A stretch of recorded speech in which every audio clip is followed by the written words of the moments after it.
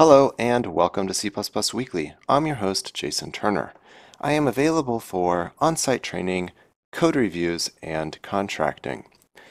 Now, this is our part 3 in our series of learning about modern C++, and specifically we are doing that by using the tools available. I have Visual Studio set up with Clang Power Tools, CPP Check, and Clang Format extensions. I suggest that you go back and watch the previous 2 episodes for what this series is about and my reasoning behind using Visual Studio for these demonstrations. So in this episode, we're going to discuss some of the things that we can learn with our tools about inheritance and class hierarchies in C++, in C++ 11, and moving forward. So we have here our base class with a single pure virtual function, and we have our single data member, and then we have our function here called doThing with the same name, then this class struct that inherits from base. So let's go ahead and save this, and we're going to run this through Clang Tidy. And again, remember, we have all of the settings turned on for Clang to automatically apply fixes where it can. So the first thing that we notice is that Clang Tidy tells us the constructor does not initialize the data field. And this is fairly important because we actually had code here that could have been operating on uninitialized data. This primitive type of an int is not initialized by default. So this very simple check right here could theoretically catch many bugs in your code if you happen to have uninitialized data that you're operating on. The next thing that we notice is our doThing function here actually is not overloading, it is hiding the base class member doThing. And it is very possible that this is actually a bug in our code where we have unintentionally hidden base class functions by changing the signature of them. And then we also see our parameter I is unused, and we get that it has commented out the name of I for us here, so that it still has a name, but it is now no longer a quote unreferenced formal parameter as you would have gotten in an error from Visual Studio's compiler. So let's go ahead and fix these things. We actually did intend to override, not hide the base class member, so let's just go ahead and remove this name altogether. And we like the fact that it is initializing using the uniform initialization syntax to the default value, which is going to be 0 in this case for an integer.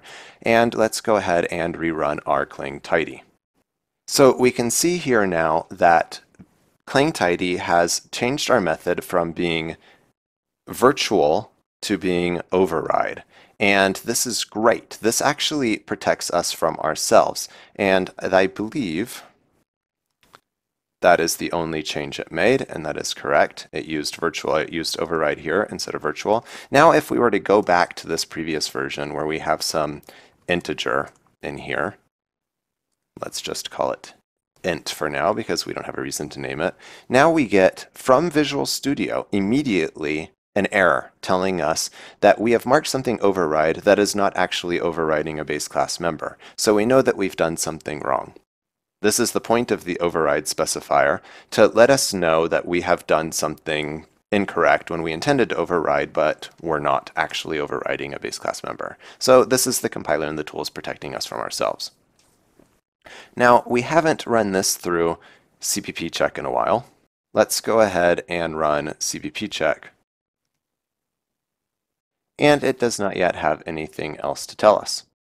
So we have our struct base and derived here, and now let's go ahead and put in some code that initializes one of these.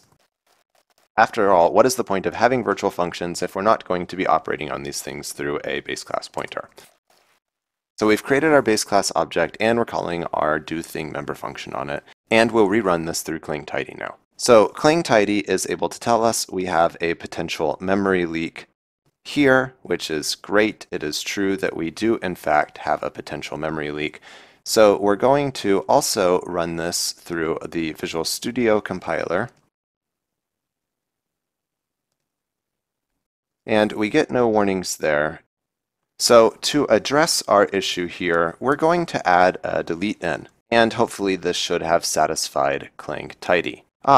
Now it is telling us that we are deleting an object called base that is abstract but has a non-virtual destructor, and that is true. So if we're going to do this correctly, then we need to add a virtual destructor to our base class, and we'll do it like this, and rerun our cling tidy again. So we have seen that cling tidy made a transformation for us here. We had code that looked like this, and it made this equals default instead. This is better because it more clearly tells us and the compiler that we're doing a default destruction. We're not trying to actually specify our own. But then we also get this warning that basically says we're not following the rule of 5 or rule of 0. So this warning tells us we don't have our copy constructor, copy assignment, move assignment. So let's go ahead and do those.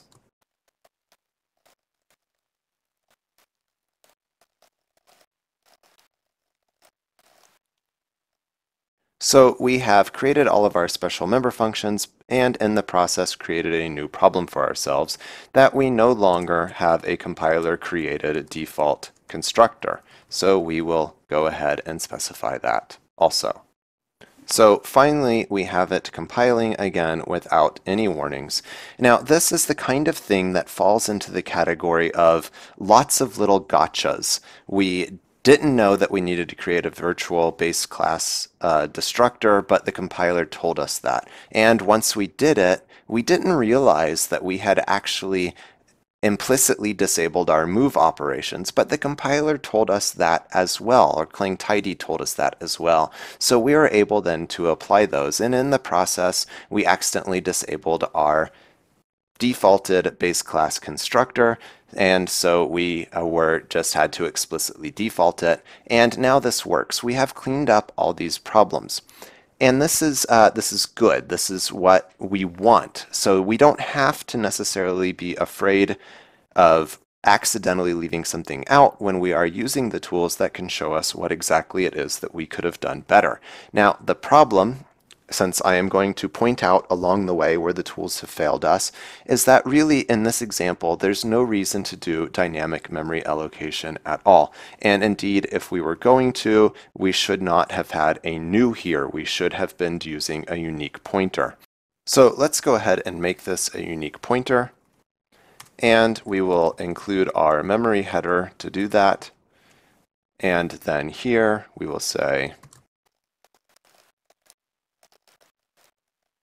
and we no longer need delete, and the Visual Studio IDE tells us right away here that delete is meaningless. We'll delete that because unique pointer is doing automatic memory management for us. And let's see what cling tidy has to tell us now. So we have gone ahead and made our unique pointer here, and our tools are done giving us advice. But really at this point also, a human reading this code should have realized that we probably do not need to be doing any dynamic allocation at all, and should be doing something like this.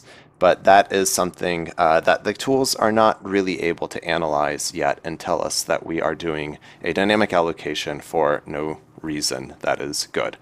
So there you have it. This wraps up, for the most part, what our tools can currently tell us about inheritance and how to learn our, again, modern C++ practices. And remember, the tools are always being updated, and they will always be adding new checks that help us learn these things along the way. Be sure to subscribe, follow me on Twitter, and check out any of the links below.